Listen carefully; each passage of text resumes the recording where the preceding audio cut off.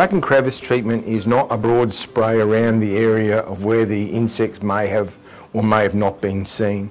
That's the old way of doing treatment. Now with these newer families of chemistries and the way we have with the Food Safe Australia and integrated pest management and HACCP, we're actually supposed to put the insecticide on the areas of treatment where the insects actually are harbouraging in that crack and crevice or straight adjacent to that area, so they come out.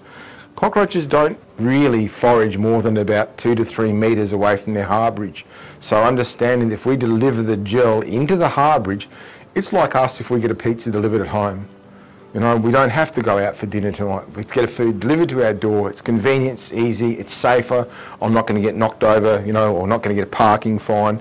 The cockroaches see it the same way. They're less susceptible to predators, or maybe even then, you know, they may not get lost, or as again predators, mice may pick them up, or they may get affected by an insecticide while they're out there. So they are very critical about crack and crevice, and that can be to the point of the little inconspicuous places in behind trolley wheels, behind bench backs, where they put stainless steel on walls and they don't seal that stainless steel against the walls.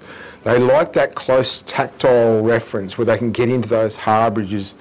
You never see them sitting out on bench tops in the broad daylight. You might turn a light on in the kitchen at night and you see one run back underneath the fridge, but that's its harbourage. They're very tactile insects. They like to know that there's a close surface next to them that they can then make sure that they can be aware of their predators around them.